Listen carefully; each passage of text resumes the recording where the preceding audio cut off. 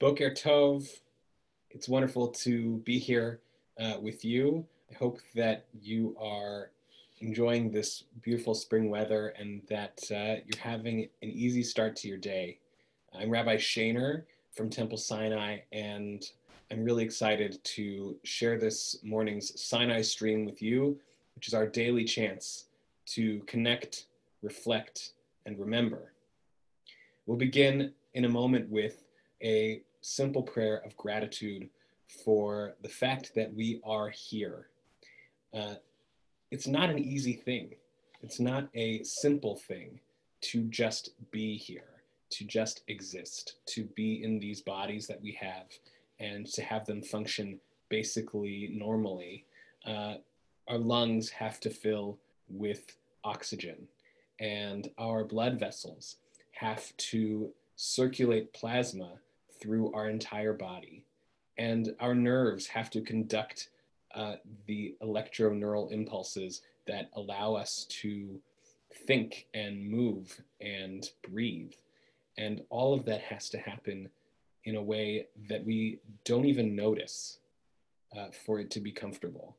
And so, wherever you are in that, if things are functioning basically normally this morning, then uh, then having some gratitude for that is not a bad thing. Taking notice of how hard everything in your body is working to let you be here is really a practice that our tradition gives us. And so we say this blessing and begin this morning with that gratitude. Baruch atah Adonai Eloheinu melech haolam, asher yatzar et האדם בחוכמה, וברעו נקבים נקבים, חלולים חלולים. גלוי וידוע לפני כסאך כבודך, שאם יפתח אחד מהם, או יסתם אחד מהם, אי אפשר להתקיים ולעמוד לפניך. ברוך אתה אדוני, רופא כל בשר, ומפליא לעשות. Blessed eternal God, creator of the universe, you have fashioned our bodies with wisdom, creating within us a finely balanced network. To stand before you in prayer is itself a fragile miracle. Eternal our God, we praise you as the healer of body and spirit. We take a moment now to share gratitude for the blessing that all of that is for a purpose. That being here is step one, but using our time that we have to create meaning is another thing. And we have that opportunity. And so we call that Torah. And we say a blessing for the ability to engage in words of Torah together to help us to fulfill that purpose of finding meaning in our lives. Baruch atah Adonai Eloheinu melech haolam, asher קידשנו במצוותיו וציוונו לעסוק בדברי תורה. והערב נא אדוני אלוהינו את דברי תורתך בפינו ובפי עמך בית ישראל, ונהיה אנחנו וצאצאינו וצאצאי עמך בית ישראל, כולנו יודעי שמך, ולומדי תורתך לשמה. ברוך אתה אדוני המלמד Torah le'amo Yisrael. Blessed eternal God, creator of the universe, you sanctify our lives with mitzvot and command us to engage in Torah study. Eternal our God, may your words of Torah be sweet to us. Let every generation, young and old, the whole family of Israel, come to know you through the study of Torah for its own sake. Eternal God, we praise you as the teacher of Torah to the people of Israel.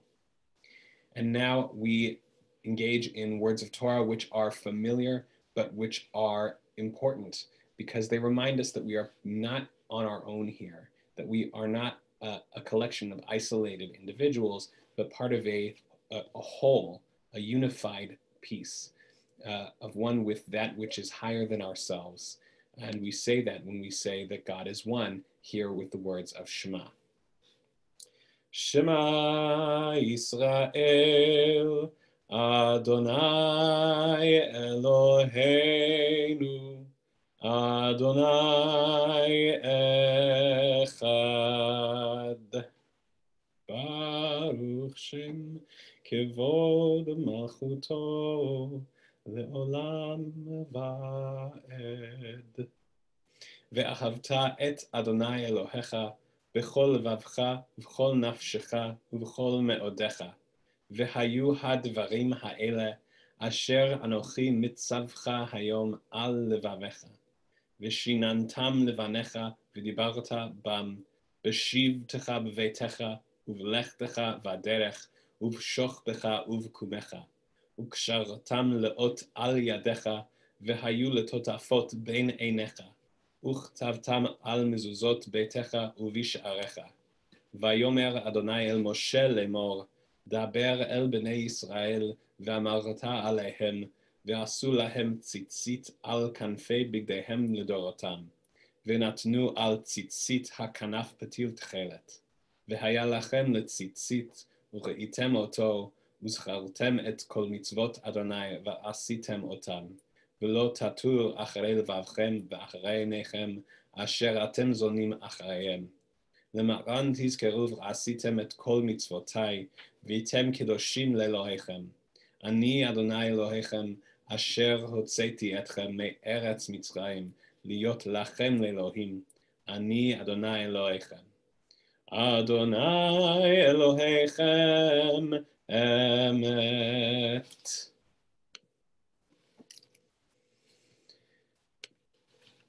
We are dealing with some difficult news these days.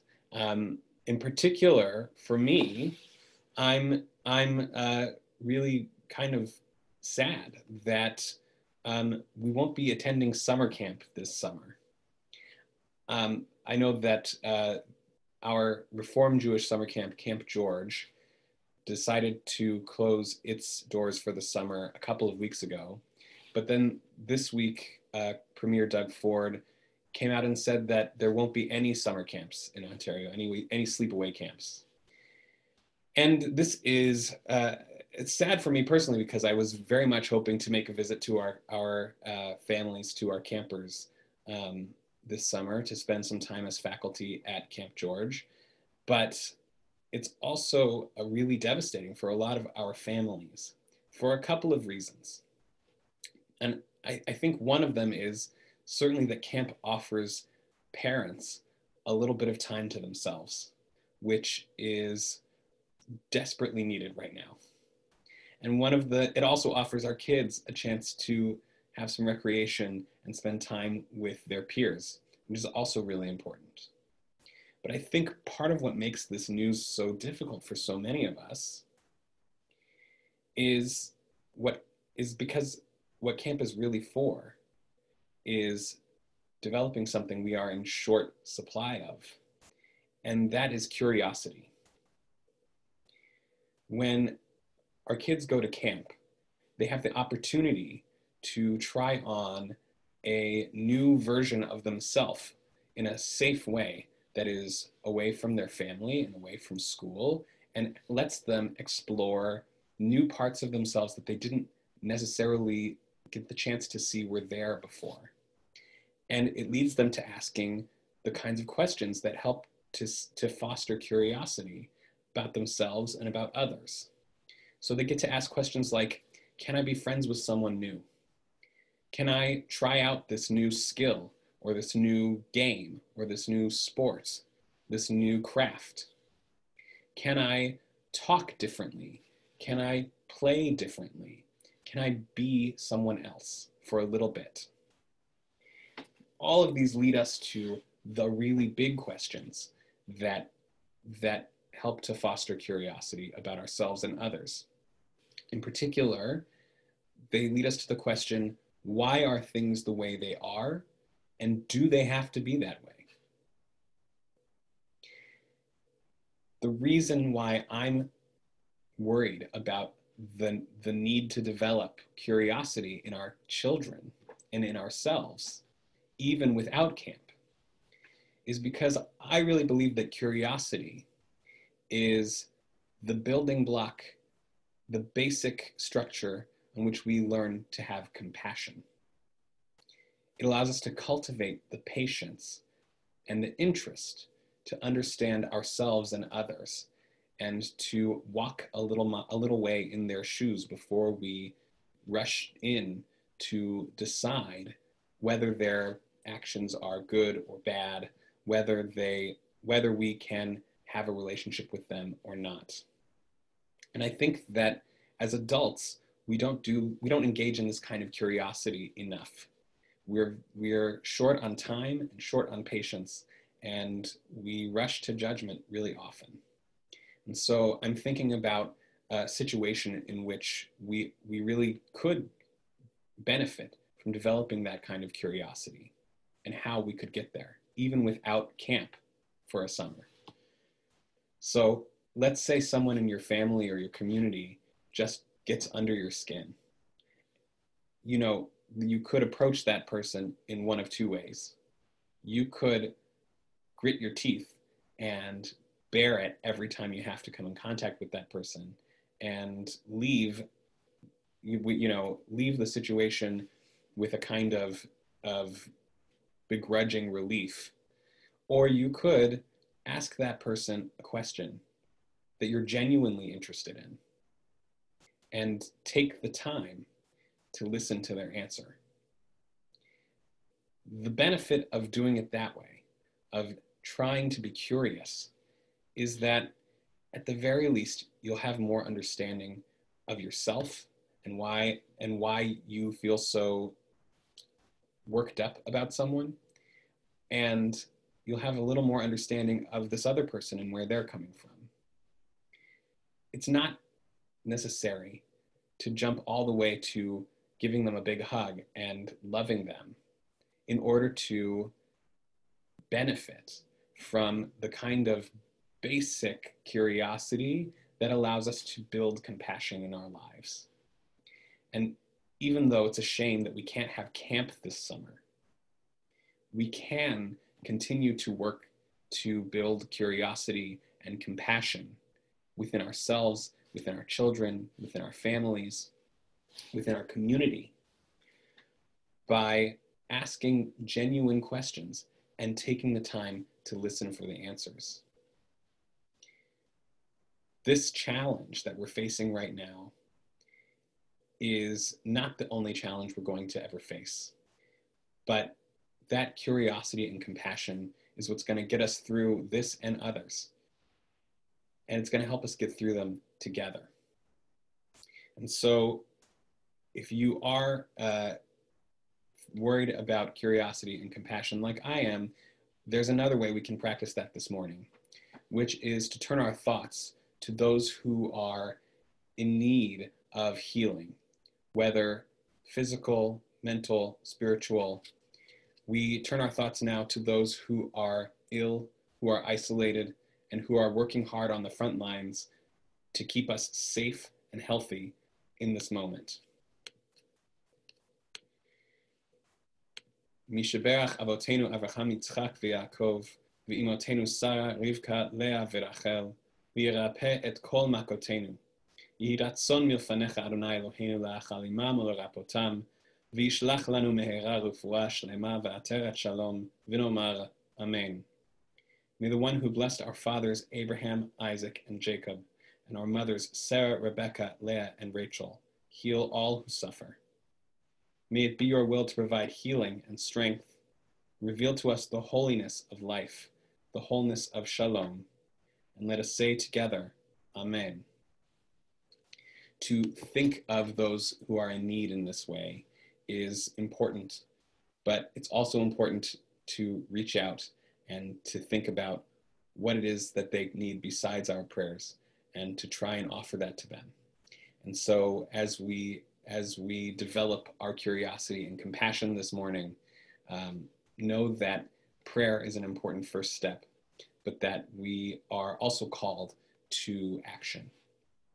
And now we take a moment to think of those who are in need not just of healing, but of support as they remember those of their loved ones who helped guide them to where they are today, who helped to foster that compassion and curiosity in their lives, but are no longer with us. In particular, this morning, we think of those who died recently within the last 30 days, and those who died at this time in years past. This morning, we are remembering those who died recently. Marcia Mason, Pauline Milrad, Ovid Ben Ari, Andrew Kosman, Paula Rich, Susie Mate Vidas, Esther Siskint, Cheryl Okorovsky, Irving Koven, and Julius Bell, as well as Amit Ben Yigal, an Israeli victim of terror. And our thoughts turn also to those who died at this time in years past. On this Friday, May 22nd, 28th of Iyar, the 43rd day of the counting of the Omer, we remember Ray Butel, Irene Brott Landau, Charles Friedman, Ruth Geller, Howard Gitter, Eugene Gladstone, Michael Goldstep, Harry Jacobs, Martin Miller, Nathan Osher, Alfredo Roth, Gertrude Stitt, David Valensky, Dennis Waldman, and Anna Zweigenberg. With their memories in our thoughts and in our hearts, we turn to words glorified, sanctified by memory, and words glorified by hope, the words of the Kaddish Yatom. Yitgadal v'kadash shmeh Rabba, be'alma divra chirute v'yamlich malchute, b'chayechon uvyomechon uv'chaye dechol Beit Yisrael, ba'agala v'zman kariv v'imru Amen.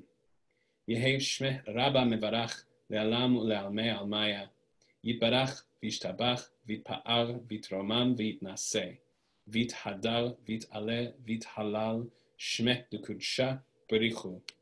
Le'ela min kol birchata v'shirata, tushbechata v'nechemata, da amiran be'alma v'imru Amen. Yehi shlama Rabba min shmaya, v'chayim aleinu ve'al kol Yisrael v'imru Amen. Oseh shalom bimromav, hu ya'aseh shalom aleinu ve'al kol Yisrael v'imru Amen. May the source of peace send peace to all who mourn and comfort to all who remember. And let us say together, Amen. Well, it's been wonderful spending this time with you these last 3 days. I look forward to seeing you all soon.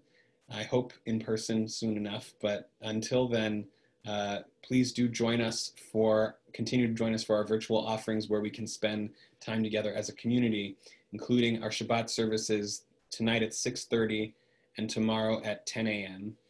and our Shavuot celebrations, of which we have a lot going on next week on Thursday night and Thursday night and Friday. I skipped a day there. See, that was not what I meant to do.